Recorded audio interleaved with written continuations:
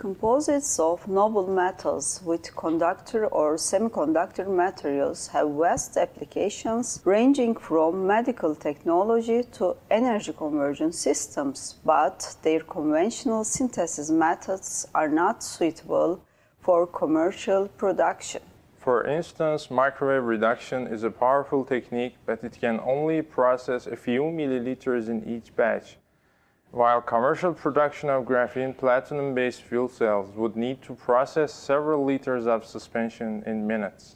To address this problem, we have developed a photocatalytic deposition reactor that is easily upscalable and can operate continuously.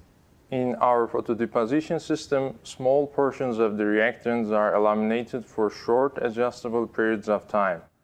This lets us efficiently control the nucleation and growth processes, even when scaling up the reactor. To begin, cover the inner surface of a 15 cm by 55 cm polyvinyl chloride pipe with thick, polished, adhesive-backed aluminum foil.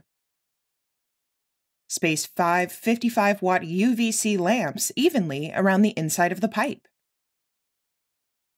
Then, wrap a 0.5 cm by 55 cm quartz tube with pieces of adhesive-backed aluminum foil to form several equally wide windows spaced evenly in the middle of the tube. Leave 2.5 centimeters of the tube exposed at each end. Install the quartz tube in the center of the PVC tube to form the illumination chamber and connect opaque plastic tubing to each end.